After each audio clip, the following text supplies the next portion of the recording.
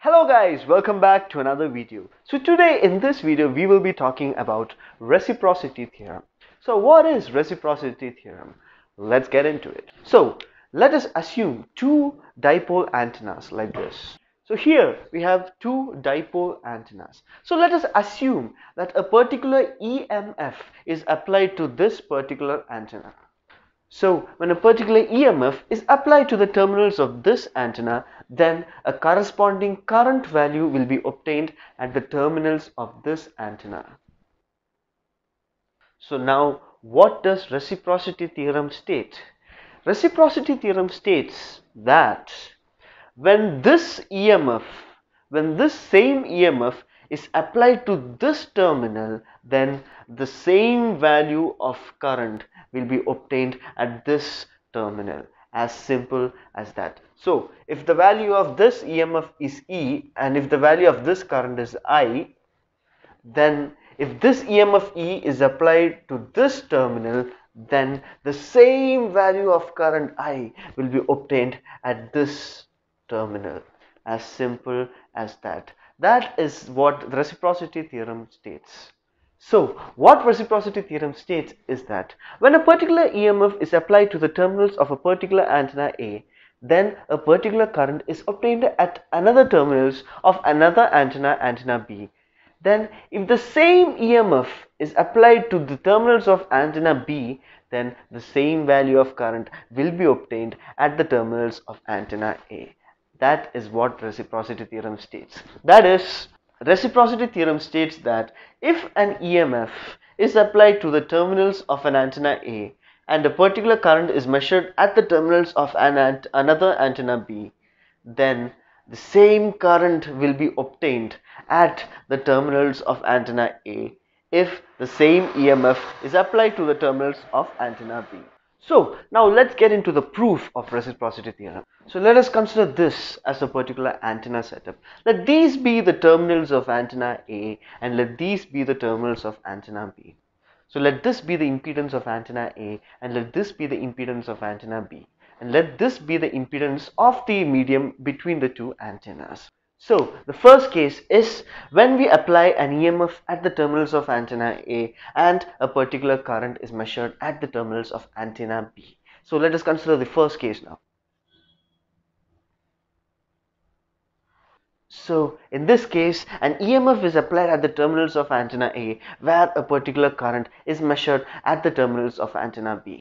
Then what is the effective impedance? The effective impedance is Z2 parallel to Z3, which is in series to Z1. So Z effective is equal to Z2 parallel to Z3 plus Z1, which equals Z2 Z3 divided by Z2 plus Z3 plus Z1, which equates to this Z2 Z3 plus Z1 Z2 plus Z3 Z1, the whole divided by Z2 plus Z3. So that is the effective impedance when the EMF is applied at the terminal A and a particular current is obtained at terminal B. So now let this current be I1 and let this current be I2. Then the value of I1 is obtained as I1 is equal to EMF divided by the effective impedance. Then what is the value of I2? I2 is nothing but I1 into Z3 divided by Z2 plus Z3. That is, I2 is equal to I1 into Z3 divided by Z2 plus Z3, which finally equates to E into Z3 divided by Z1 Z2 plus Z2 Z3 plus Z3 Z1. So this is the value of the current that is obtained at the terminals of antenna B. So now let us assume the second case when the same EMF is applied at the terminals of antenna B and a particular current which is measured at the terminals of antenna A. In this case, let us assume the current here to be I2 dash and let us assume the current here to be I1 dash. So what is the effective impedance here? The effective impedance is Z1 parallel to Z3, which is in series to Z2. That is, Z effective is equal to Z1 parallel to Z3, the whole in series with Z2, which equates to Z1 Z2 plus Z2 Z3 plus Z3 Z1 the whole divided by Z1 plus Z3. So then what is I2 dash? I2 dash is given as EMF divided by the entire effective impedance. So I2 dash is equal to E divided by Z effective. So then what is I1 dash? I1 dash is given as I2 dash into Z3 divided by Z1 plus Z3.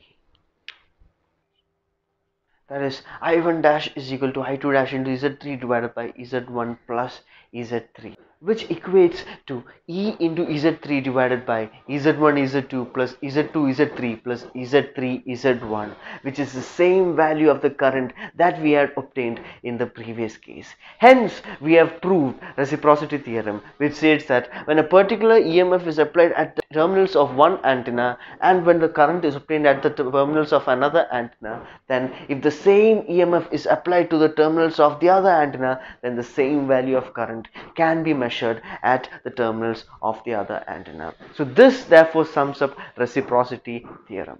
Thank you.